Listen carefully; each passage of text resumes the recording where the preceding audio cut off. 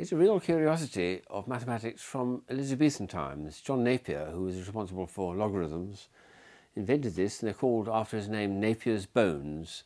And it's a beautiful way of multiplication and division, but in an entirely mechanical way. And it's not that difficult to master. At least I've mastered the multiplication, but the division will take me longer.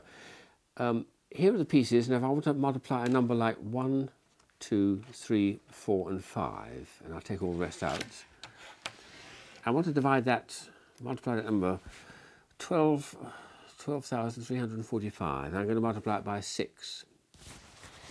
And all I need to do then is to read across these numbers here, and working from the back, along this line here, I see a 0, that will be the last figure. I see a 3 and a 4, which adds up to 7.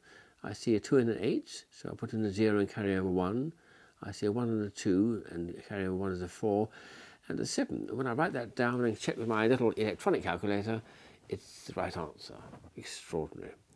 So any amount of simple calculations can be done with this little device, which is a reproduction, I say, of something invented 400 or 500 years ago, Napiers Bones.